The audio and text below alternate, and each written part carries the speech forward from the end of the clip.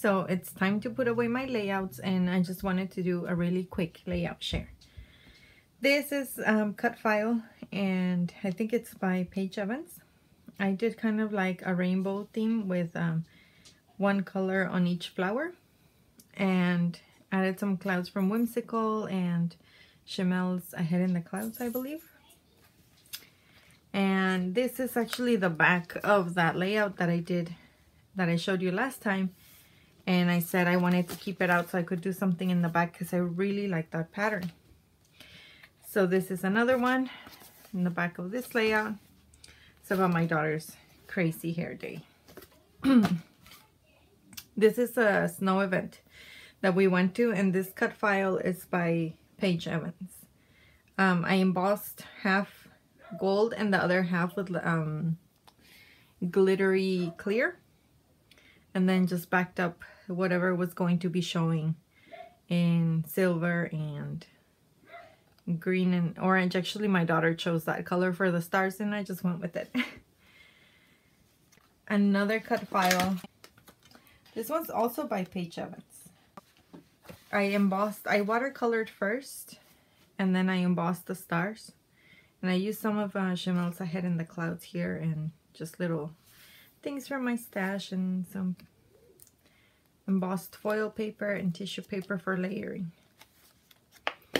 In the back, there's this, this was such a nice soft pattern, the pink. So I thought that it would go well with something that packs a punch, you know. So this is a cut file by Paige Evans as well. I cut them all on watercolor paper, because watercolor paper really holds up to embossing, coloring, whatever you want to do with it. So this is a Recollections paper. It's an older one, and it just comes like this, like flat, and this is connected. So to make it a fringe, I just cut on one side and just kind of fluffed it up. And now I have this little fringe paper to back my cut files with. I love it. I hope I can still find some. And then I used it to make some hearts too. And then I just, the other ones is just layered paper, and I fringed it. Let's see. This one is a cut file by Virginia Walker, I believe. Her name on YouTube is Gold Dove Crafts, and she has a Facebook group. It's called Confessions of a Paper Addict, and she gives us free cut files every week. And this is one of the ones that she gave us, and as soon as I saw it, I thought sandcastle. So I did a layout of my baby's first time at the beach. And then I used some Ahead in the Clouds and little random stickers. I got these puffies at Walmart. Yep. And that's one-sided. This one I did with a stamp set from the Ink Road. When I saw it, I knew what I was gonna make, because it says, "You are perfect, you drive me bananas, orange, you cute. You're the apple of my eye."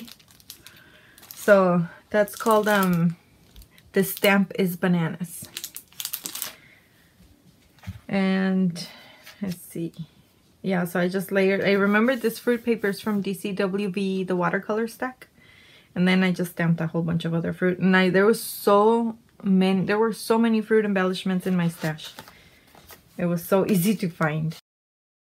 This one is a pumpkin. It's a geometric cut file by Paige Evans. And this is also a Paige Evans cut file back here. I just cut it smaller, I embossed it, and I used it for layering. And right here too. And this is Pebbles.